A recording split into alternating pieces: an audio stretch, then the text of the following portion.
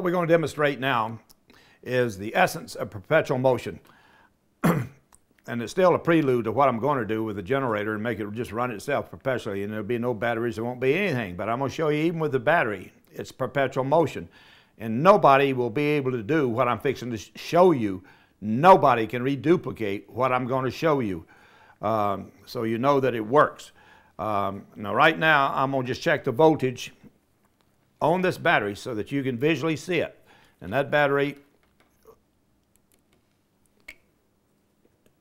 is 11.87 volts.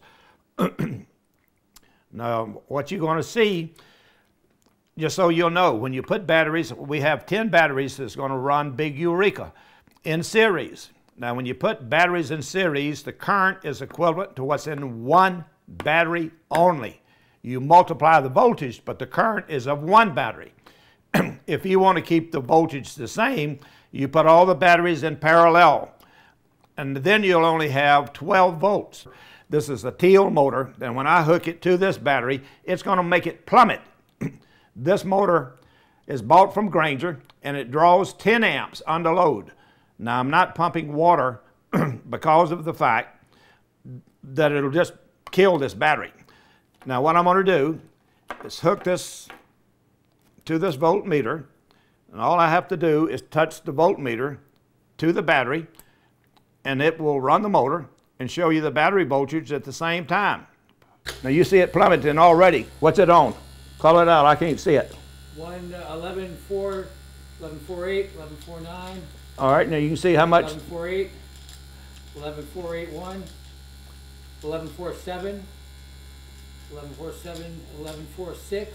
All right. 11.468, 11.461, 2, 7. It's kind of leveling off around there. No, it's down to 11. It's fluctuating down to 11.4.5 or 0.45. 11.3. All right, let's pulling that battery on down. It's the same thing that I have up here on this Granger catalog that's put out by the so-called experts. As they make this motor bigger, as this mass gets bigger, this is 89 pounds, and it draws 4.4 amps if you're using 460 volts, and it draws 2.2 amps. Excuse me, 2.2 amps if you're using 460, and 4.4 amps if you're drawing 230. Now let's go on down to a 2,200 pound motor, and it's going to draw 225 amps. Now the heat loss in a motor is the current squared times the resistance. So your heat loss in that motor is very, very high. In some motors, they draw so much current, they have to have water or some means to cool it because the heat is so high. Now I'm going to run a 7,500 pound motor off of these batteries in series, and the current is equivalent to what's in one battery. You saw this little motor start bringing this down very quickly.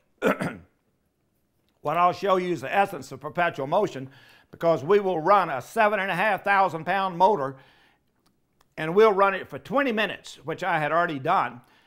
And then I had Jed come over and shoot it yesterday, because I knew that the battery voltage had gone back up overnight to 119 volts. And this graph right here will show you this result, okay? And you can see over here on this, if you pull it up, and the self-explanatory as you read this information of what is happening as we run the first test, and then we run the second test. And notice something. At the end of each test, the battery voltage was 118.4 volts. On both tests, showing that there was no voltage drop. And overnight, they'll both go back up, because the night before it went back up to 119 volts. And that's a dead volts. It's a float volts. Now when you put it under load, it pulls it down, just like when you saw this little motor, and it's not even under load. That little motor pulled it down, this battery down. Yet a 7,500 pound motor doesn't pull it down. We run it for a total of 40 minutes, and that's what you're going to see now. And that's the essence of perpetual motion, because no one else can demonstrate to you what I now demonstrate to you. And this is, again, the second part of the prelude to perpetual motion. You can see the time is 2:17. That's PM. 118 to 117. All right, now we're going to let it run for 20 minutes.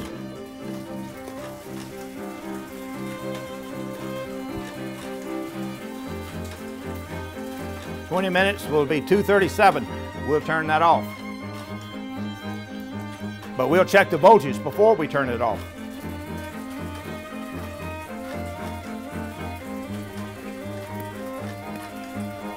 Now it's picking that water up 5 feet.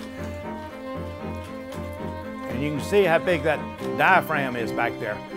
It's over 5,000 pounds. All right, we're going to walk in the back. Now you can shoot all the way down this motor so they can see how big it is.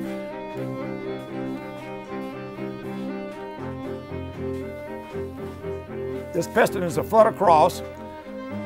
You got air pressure at 14.7 pounds per square inch. There's a steel plate underneath this rubber that this is bolted to. And then when it goes up and down, it's taking over 5,000 pounds because we're lifting this water 5 feet. Not 1 foot, 5 feet. If you were lifting it 1 feet, time you do the numbers on this, it's 1,160 pounds. Now you lift it 5 feet, it's 5 times that. All right, it's 237. It's fixing to be 238. He had to get his camera. And this water is fixing to come out again because it takes it a few seconds on each pump to get up there. But we'll check the voltage in the meantime. 117 to 118. 117 to 118. 117 to 118. 117 to 118. I was being very conservative when I told you the good battery is going to have 12.5 volts. That's true on the conventional battery. This tells you they charge this with a little over 14 volts is what they use to charge these batteries. And they'll be having 13.8 volts on the battery when it's fully charged, and it says so right here. And you verified that, correct? Yes, I did. Okay, and these are made for the military. That's why I bought them. They can take high surges of current without damaging the elements in the battery. And that's why that these batteries are still running, and this is running basically at the same speed it was when we started off. And we haven't hurt these batteries. And we'll check it one more time before we cut it off.